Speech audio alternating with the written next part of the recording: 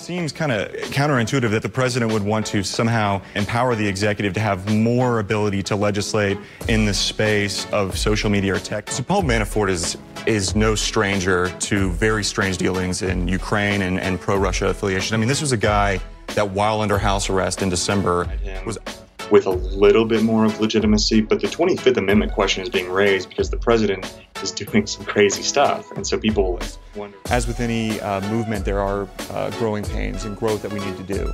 You know, some things that we need to do, we need to define what we're looking for, define how we police this. Feinstein sat on this information for weeks before it became public. It seemed like the Democrats were playing politics with sexual assault victims, and I think there are a lot of Republicans. I mean, he probably doesn't know. I mean, like with anything else, you know, those that are in the know aren't talking about it, and those that are talking about it don't know.